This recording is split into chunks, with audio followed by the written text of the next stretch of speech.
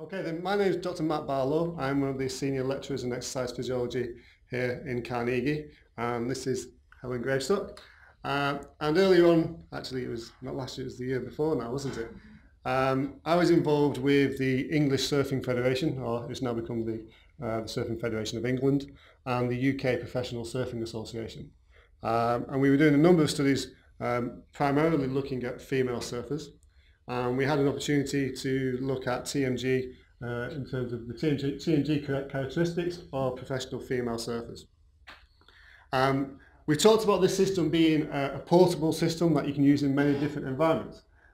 So this is actually the place where we did our testing, in this little gazebo on the beach, surrounded by sand, which Karen was very concerned about. And we were running the system off a petrol generator, and it coped it quite well. This was, the event took place in May, I think. Yeah, it was the May bank holiday. And actually Helen's just told me she's actually lightened this image to make it look like the weather was slightly better than what it was whilst we were there. But the equipment worked very well on the beach. So I'm going to provide some kind of context, if you like, in terms of surfing, and then Helen is going to talk more about the actual TMG measurements themselves. So for those of you who are not familiar with surfing, you may have seen it on TV, you may have watched Baywatch or something similar, but if you Google, if you go into Google Scholar or even PubMed and you search surfing physiology, you'd actually get more hits about how you find physiology based documents than what you will about actual surfing. Okay, it'll be about surfing the internet rather than surfing itself. There's only a limited number of publications out there. But basically what surfing involves, if you're not familiar with it, is the surfer paddling out on a surfboard in the prone position, lying down, basically doing a front crawl stroke with their head up.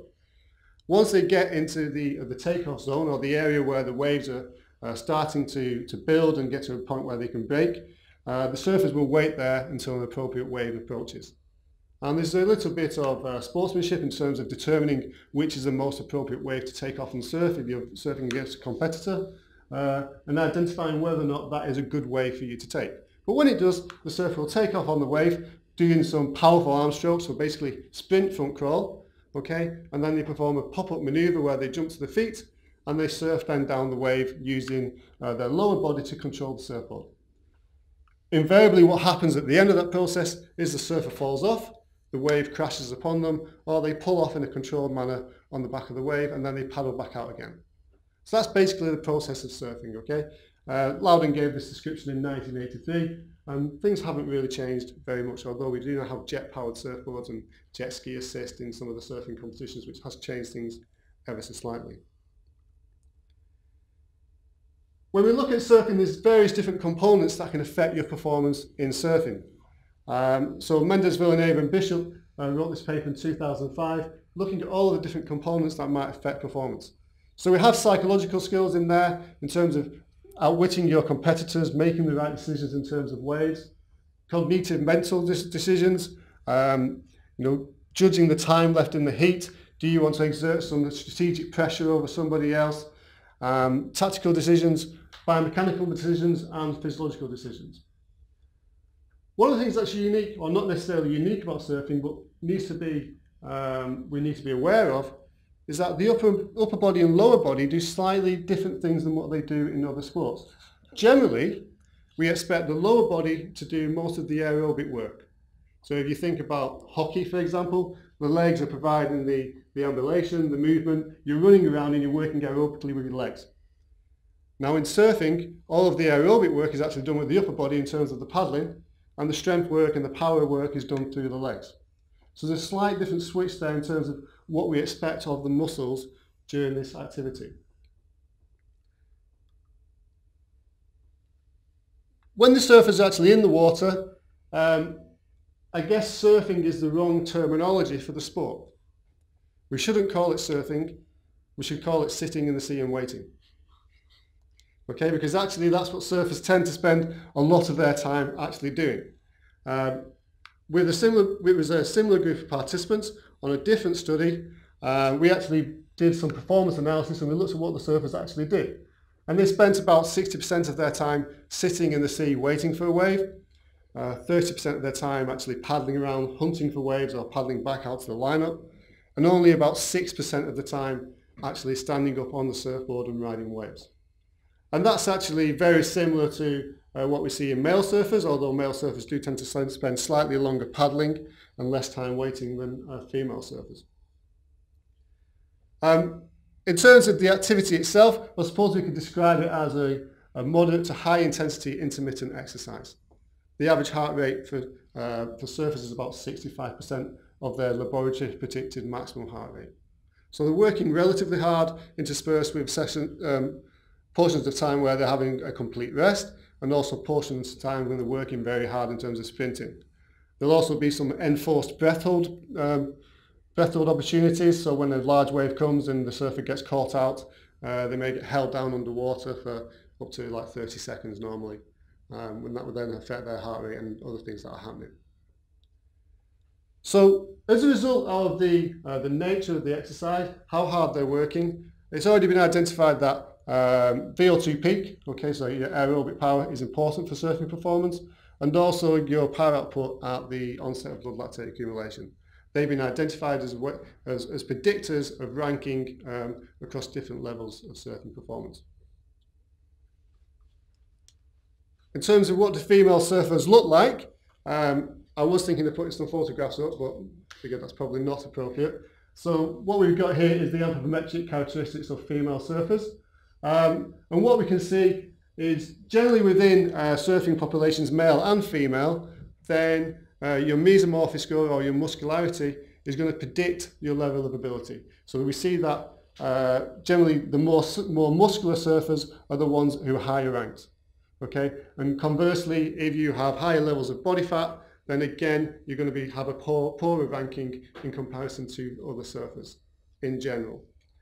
Obviously, we do have some people who are less muscular and still perform well, and we still have some surfers who are, carrying a lot of adipose tissue but still perform reasonably well as well. But all of these things just give us an idea really of what a surfer looks like. So we know they need to have reasonable levels of aerobic fitness. We know that needs to have good body composition in terms of appropriate levels of body fat. In terms of the male body fat percentages, well, they tend to be about 10 to 12%, which is slightly higher than other elite athletes. And again, the female surfers that we can see here, their body fat percentage actually, is slightly low for females at 18.9%. But, okay, not super lean, but also not carrying too much adipose tissue in there. So what we want to do as part of this study really was try and get some information about what type of muscles the surfers have, given the nature of the activity. Okay. And that takes us on to TMG. Great, thanks, Matt. Based on the developing literature and research that underpins the physiology of surf performance, there's even fewer research articles out there on the biomechanics and the neuromuscular contributors of performance for surfing well.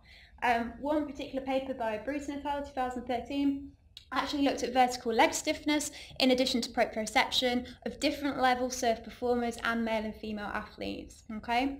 The vertical leg stiffness actually was a differentiating variable between the good and the poorer surfers in both males and females, whereas the proprioception measures didn't differentiate the good from the poor surfing population. Okay. What these two variables do have in common is that they are based on a system of muscles. So we've got vertical leg stiffness is made up of many muscles and isn't looking at this data from an individual muscle by muscle basis. Likewise for proprioception, the measures that these authors used here were from a whole body methodology. So again, it's not particularly well detailed. There is very little neuromuscular data, even from an EMG perspective, and not very much out there on lateral symmetry either. So the primary aim of this preliminary study then was to gather some normative data on the neuromuscular properties and the muscle quality of these unique athletes to help inform training modalities and recovery strategies as well. So the methods for this project, as Matt said at the start, we did all data collection on the beach, and we had 15 competitive female surfers volunteer for our study. We tested a range of different muscle sites, and you can see those listed here, and these have come from the upper and lower body. The sites were justified based on previous research from similar sports and by conducting a kinesiological analysis on the activity, thinking about the different phases of the surf performance, to think about which muscles might be the prime movers and most interested to look at further. The sensor was placed perpendicular to the muscle axis at the muscle belly. This was identified using Seninam guidelines and palpation at each of the sites. All of the anterior muscle sites were assessed by the participant lying on their back and knee flex using the support. All posterior muscle sites were assessed by the participant laying prone with knee and full extension. Upper body measurements were measured by the athlete sat in a seated position. We used the 2.5 centimetre self-adhesive electrodes, and these were positioned 5 centimetres away from the sensor. We used a standard protocol where 1 millisecond electrical impulse was delivered to each site starting at 30 milliamps, and this was increased by 10 until we had the maximal radial displacement from the muscle. Maximal displacement from the muscle was identified by using the software on the screen, and the stimulation resulting in the greatest radial displacement was the one that we used for our analysis. We ensured that there was a 10-second rest period in between stimulations just to make sure we wouldn't get any effects from potential fatigue or post-activation potentiation. All analysis was conducted in SPSS. Here we got group mean data and standard deviation and conducted pair t-tests as well. So in terms of our results, again, this is just a preliminary study. We looked at 2 key variables. We looked at the amplitude of the muscles, so the maximal displacement, and also the time delay. We can see here we've got the range of muscles that we've tested. The blue bars denote the right-hand side of the body, and the yellow is the left, sorry. Okay. We know from previous talks today that a lower value for this displacement predicts a stiffer muscle, okay, and a greater value there is a more pliable muscle, and for a lower value on the time delay denotes a quicker muscle, so faster responding, and gives some indication of muscle fibre composition underlying there. From all of the muscle sites that we tested, we didn't find any statistically significant differences in either of the variables between the right and the left-hand side of the body, and this might indicate that our group of female surfers did have good levels of lateral symmetry there. So we didn't have a control group to compare our data against, and we didn't have any reference data either to make meaningful interpretations from our data. So we've relied on previously peer-reviewed information to try and make some sense of some of the things that we found. In terms of the TMG literature out there, there's not very much on the female population, and there isn't very much looking at multiple muscle sites in one study. So there's lots of studies that are focused on the lower body, and there are a couple that are focused on the upper body, but there are far and few between where they've looked at the whole body as a whole. So looking at the paper on the left-hand side of the screen there, looked at top-level female kayaker performance athletes. Okay. In this study, they also compared the left and the right-hand side of the body, looking at the upper body sites for the deltoid, trapezius, and latissimus dorsi. This paper did not find any statistically significant differences at these sites either for displacement. Out of the 3 sites tested by this paper, only one was in common with our study, and that was the deltoid. And looking at the time delay, they also didn't find any statistically significant differences there either. Okay, this might indicate that there's a similar fibre type distribution between these 2 sports, and by using the paper from Rayatown 2012, this could potentially mean that both cohorts of athletes have predominantly type 2 fibres at this site. Another reason why we've got similar results here to the kayaking paper might potentially be the similarities in the movement and the role of the shoulder joint for both of these sports. Matt identified at the start that 30% of the time spent in surfing is actually spent paddling, which has a similar cyclical motion to kayaking paddling as well. In terms of the lower body then, looking at this paper based on beach volleyball players, this study actually only looked at muscles from the hamstring and quadriceps groups. And again here, looking at the left and the right hand side, in the female data, there were no statistically significant differences there for peak displacement and also time delay. One of the things that we've questioned since doing this analysis is whether or not it was appropriate to compare the left and the right hand side of the body, as contralateral limb was selected as the independent variable, and this has been used in previous work elsewhere, some of which I've just presented, and usually hasn't found any statistically significant differences. What might have been more interesting or might have been more meaningful would have been to have done a comparison between the dominant and the non-dominant sides of the body. This is due to reported strength is increased on the dominant side. Okay. It could also be interesting from a surf perspective to maybe do a comparison on stance position, so whether the surfer is a regular stance or a goofy stance, and that might have been a little bit more interesting there. All of the studies that have looked at differences between the dominant and non-dominant sides do tend to not also find statistically significant differences, and what this study does do actually is kind of recommends that it's okay to pull this data together in terms of looking at the right and the left leg, and there's one paper that has actually done that in football, I believe. So the key take-home messages again from this preliminary study looking at elite female surfers are that based on the time thresholds, the majority of the muscle sites were fast twitch fibres, so type 2. And overall, our athletes that we tested had good lateral symmetry because we didn't find any statistically significant differences between the right and the left-hand sides of the body. Overall, this information informs surf performance in terms of writing training programs and creating recovery strategies for these athletes, and adds to the limited body literature that's already there. And a more general kind of observation or conclusion from the study is that the TMG system lives up to its value of portability.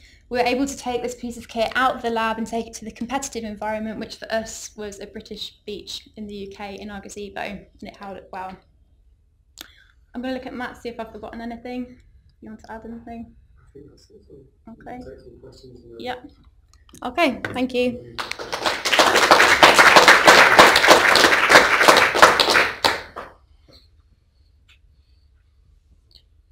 I was expecting a question. No, really nice work. Thanks for that. Just with regard to the figure that you showed with the left and the right bars, the variability just based on the size of the error bars looks slightly more on the left limb in a lot of the muscles than the right. Is there any kind of comment you want to make on that?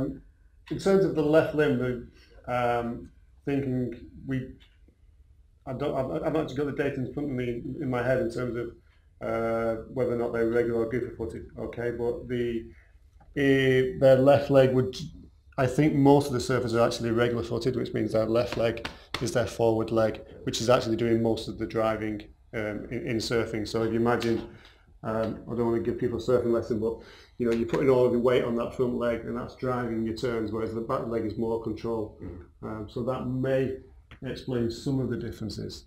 Yeah, you know, rec bend and lateral gastroc, so kind of tighten it out. That's what you're saying. Yeah. Cool. Thank you. What's next following now what you found from this study? Is this a preliminary for future ideas, or what's the overall scope of going in the surf group and getting norm values? Yeah, so potentially we'd probably look at analysing the data slightly differently, comparing the dominant and non-dominant sides, in addition to considering the stance preference. We'd also be really interested in looking at the surfing before and after competition. So given the environment and the type of competition that this was, it would be perfectly feasible to have a pre and post competitive comparison between the TMG sites. So I think that would be one avenue for future study, definitely. I think, for having been somebody who's been around surfing for many years, one of the things that's always frustrated me, and probably frustrates other sports scientists and other sports, is when people design training programs and they make assumptions about what muscles are being used and how they're actually being used. And the same thing's true of surfing. Actually, people have developed different training programs for surfers, but nobody's actually said, well, actually, these are the muscles that are becoming the most fatigued during exercise, and this is the way that you need to train them. So it's based on, okay, well, they look like they're doing this, so we should train them in this way. And I think it'd be really good to get them in a rested condition and then fatigue them through surfing, either in a contest or an extensive surfing session. You know, surfers recreationally will normally surf for like 2 or 3 hours at a time until you get I'll use the scientific term of spaghetti arms, which is where your arms no longer work, and that's usually when surfers get out. So if we could probably look at that and look at the TMG and see if something's happening there, but you did. My only problem we might have, thinking about what you said earlier, is that if they are good surfers, we might not see enough of a change in that TMG. So maybe we need to look at kind of intermediate surfers who are maybe going to experience more fatigue, and that will help us or exacerbate the kind of fatigue effects. For us, I'm really interested in studying, obviously, with surfing being a really unique sport and your insight as well. From reading this information here, I was actually going to ask about this slide, the tibialis anterior. So on the right tibialis anterior, there's a rapid displacement, so there's a dominance within that muscle group. Is that right? So tibialis anterior didn't have a great displacement on the right hand side, that's this one here, and it took a relatively long time to get to 10% of that height by comparing to the other joints on the other graph there, the different muscle sites.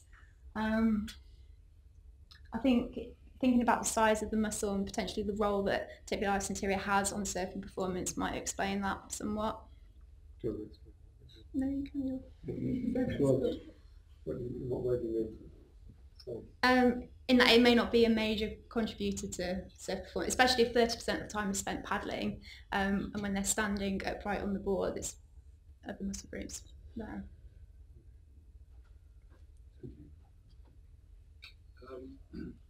I'm curious as to at what stage did you measure them, and it started with me thinking about water temperature, because as a kid I grew up surfing in Australia, and now I surf in Ireland. It's totally different. And I'm just thinking, I mean, did you peel the wetsuit off them? Did you do it before they put the wetsuit on? It was before they put the wetsuit on, so it's before they competed. We're taking some other measures for other work as well, and we made sure that they were dry, we made sure that they were warm, and that was it essentially. We hadn't considered water temperature purely because of the fact we were testing them before they'd got into the water, but that's something that we might bear in mind for if we do future work. A bit of funding to Brazil or something. Yeah, that would be very nice to get some chocolate. I mean, the great thing is this. I suppose we would have an effect if they'd been in the water in terms of fatigue. But we did this experiment in May time, and the surfers were generally wearing kind of 3mm or 4mm suits.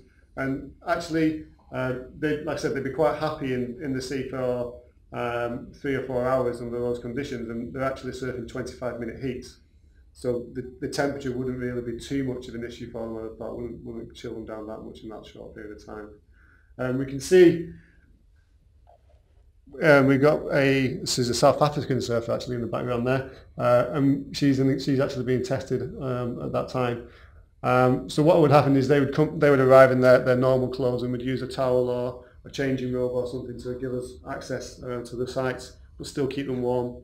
And actually the Leeds Beckett gazebo was fantastic for this. It worked really well in terms of getting us out of the wind and allowing us to operate in a kind of a relatively warm environment.